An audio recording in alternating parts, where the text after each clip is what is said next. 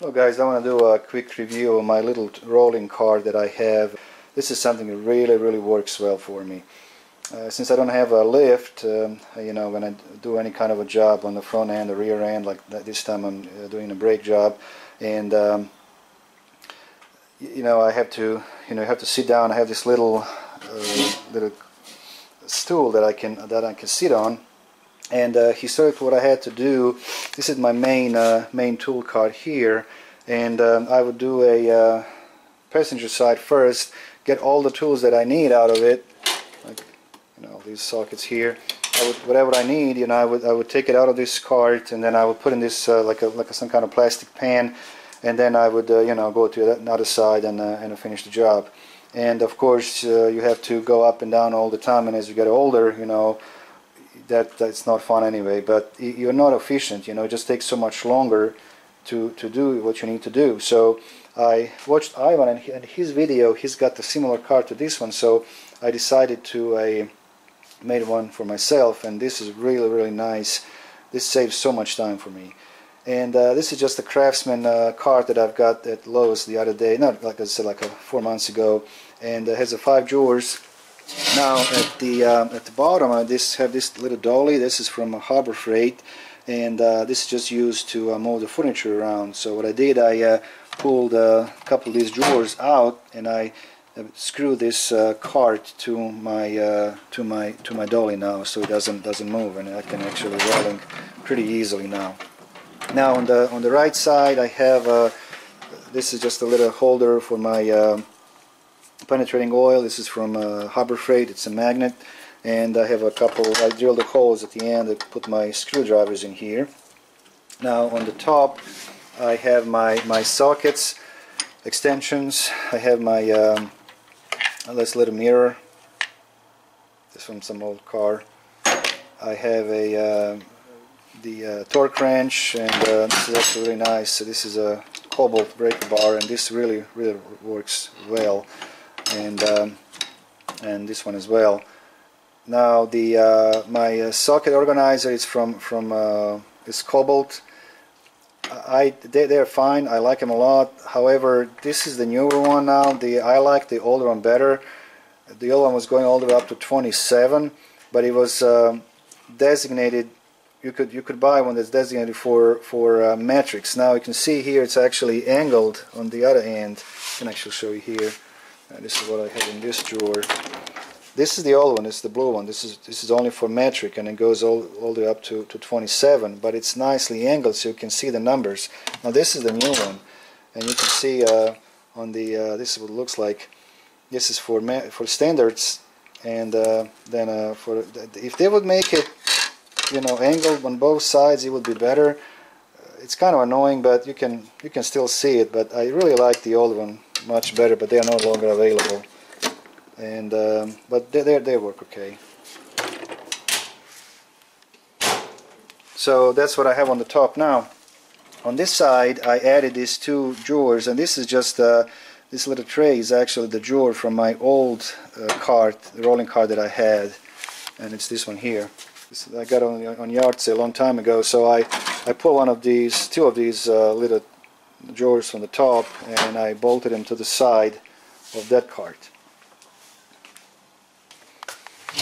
So one on the bottom I just used to get my lubricants. This is for my air tool, and this is for the brakes, just a different grease for the brakes.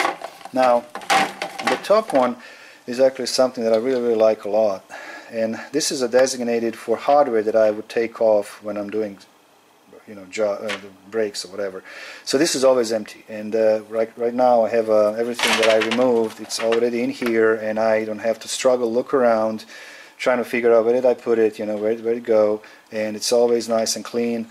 It really works well. This is my favorite part of this tool. This saves me so much time, and it's not in the grease, it's not laying around, it's not rolling around, everything is in here. I have to dust it off a little bit, but when I replacing whatever I removed, any hardware that I remove, springs, whatever, everything goes in here, and then once I'm done, I put everything back together.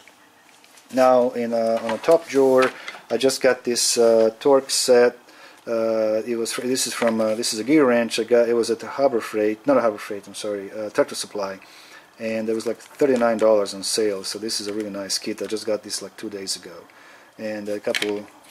This is a cheap one from Tractor Supply as well, and a couple of screwdrivers and Sharpie. And then the next one I got. This is my favorite ratcheting wrenches. These are my favorite. I have 3 full kits of these, and they are, you know, swivel head, and they just work. And the only downside of the gear wrench, to warranty these wrenches, you have, like what I have to do, I go to Sears, and they will take it from you, and then they will send it to a company, and then a company will mail it to your home address. And I actually, back in the summer, it's been now good 3 months, I would say, I left 15, 13, and 10. This is from another kit, and 13 and 15 I've got it like in a week, and 10 is still on a back order. I guess many people use them, and or whatever so they're on the back order. I should get it by end of this week. And actually, what happened to them? They still worked okay, but the head was just a little loose, and you know, I didn't have to replace it, but since you know, I had a lifetime warranty, might as well do it, because the head was just this is how nice and stiff. As I used so many, you know, 15, 13, and 10, the heads got a little bit loose, and that's why I replaced them. So I should get 10 by the end of this week, and I got some extra wrenches here as well. Now, this drawer, I got my different ratchets. This is all just like, this is a Craftsman and Duralast and Cobalt. That's pretty much, and the Harbor Freight. That's mostly what I have anyway. That works fine. They have a lifetime warranty, and if they break, I just replace them. Cobalt is pretty easy. We got Lowe's here in town. I go to Lowe's, and you know, I just get one off the shelf. And the Duralast as well. I go to AutoZone. I can replace it pretty quickly. And this is just these are hooks for my calipers. And this one here, and this is really, you must have this when you do the brake jobs. And that, and then